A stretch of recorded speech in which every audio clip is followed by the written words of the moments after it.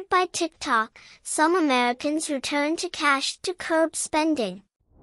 Washington, manicured fingers meticulously place cash in transparent envelopes marked food, gas, and other categories, demonstrating in a TikTok video a retro technique for controlling what you spend that is newly popular with some money-conscious Americans.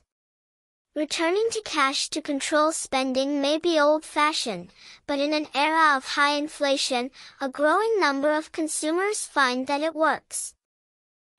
Griner, 25, started cash stuffing 2 years ago when she was a student at Old Dominion University in Virginia.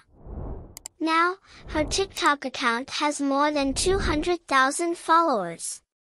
"I was like, I need to somehow use my own money to pay off the tuition so I won't be in too much debt," Griner told AFP.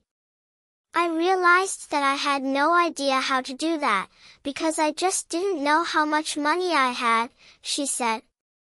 "I would swipe my card, and I would just kind of cross my fingers and hope that it wouldn't be declined."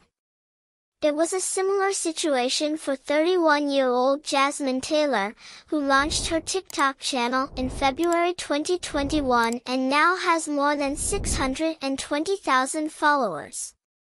"I had a degree but no outlook for a job. My finances were bad," Taylor, a Texan, said. "I was a pretty big impulse shopper." Both women decided the way to turn around their spending behavior was to rely on the technique of paying cash for everything.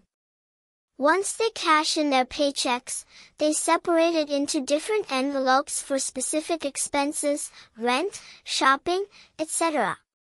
On TikTok, the hashtag #CashStuffing has now reached more than 930 million views.